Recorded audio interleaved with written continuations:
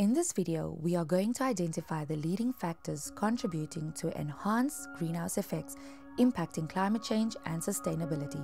So, let's get into it. It has been proven that greenhouse gases as a result of burning fossil fuels such as coal, oil, and natural gas are responsible for holding the sun's heat in the atmosphere. This turns the Earth into a literal hotbox as the insulating blanket of trapped gases continues to warm the planet. Let's look at the triple threat in the atmosphere, known as the three main greenhouse gases causing concern. 1. Carbon dioxide. 2. Methane. 3. Nitrous oxide. Did you know that carbon dioxide enters the atmosphere as a result of burned fossil fuels, chemical reactions, and other biological materials and waste?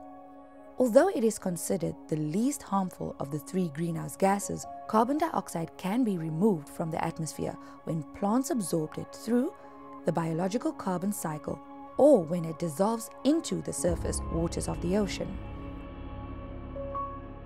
Moving on to methane. Methane shares a bond with fossil fuel production and transportation, which emits greenhouse gases into the atmosphere. But what we now zoom into is that cattle or livestock becomes a greater source of methane emissions due to the fermentation process that happens in one of their four stomachs called the rumen. The birth process from the ruminant animals releases methane into the atmosphere where it hangs for about 12 years. Are there any other methane contributors? Yes, there are other methane club members such as decaying organic waste in municipal solid waste landfills or rice paddies, believe it or not. Now, nitrous oxide, on the other hand, known to some as laughing gas, has two different ways it contributes to greenhouse gas emissions, and neither one is funny. Naturally produced, nitrous oxide arises from how we use fertilizer and soil. Simply put, the microorganisms or bacterium breaks down nitrogen in soil to meet their nutritional needs. The rest gets released into the atmosphere. On the flip side, human activity of biomass burning and industrialization amplifies the enhanced greenhouse effect by trapping the infrared radiation or long-wave radiation into the lower atmosphere for centuries. We are talking about 120 plus years here, people. Oh, did I mention that legumes like peas and soybeans make their own nitrogen fertilizer from the air? This is an effective and sustainable way to reduce emissions of greenhouse gases caused by agriculture. Now, with all of this in mind, have you ever wondered if all greenhouse gases are equally effective in trapping gas?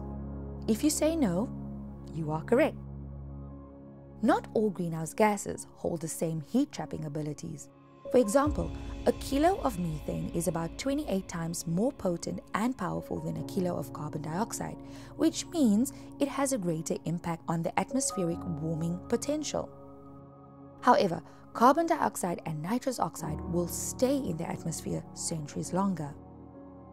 In conclusion, even though the Earth is dependent on a balance of natural greenhouse gases to maintain a suitable temperature for all living things, human activities such as deforestation and industrialization are causing enhanced greenhouse effects that are contributing to climate change at an alarming rate. To help us reduce the greenhouse gas effect: 1. Green fingers, let's go.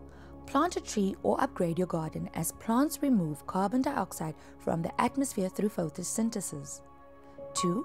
Compost is cool. Reduce methane emissions by recycling extra waste that gets dumped and burned at landfills.